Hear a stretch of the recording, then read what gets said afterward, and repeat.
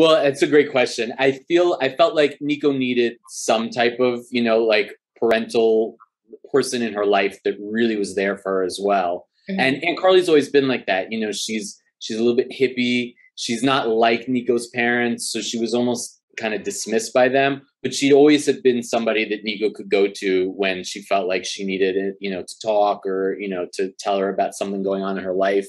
Yeah.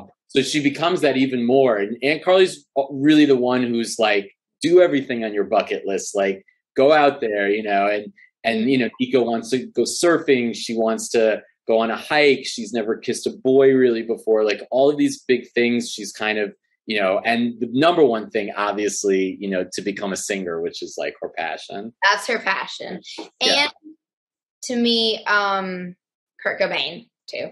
Yes, of course. Yeah, Kurt Of Cobain is her course. absolute idol. And part of the runaway in her mind is like, maybe I'll go to Seattle and run into Kurt Cobain and he'll make me a singer. Even though that's crazy, I think she almost believed that that was a possibility.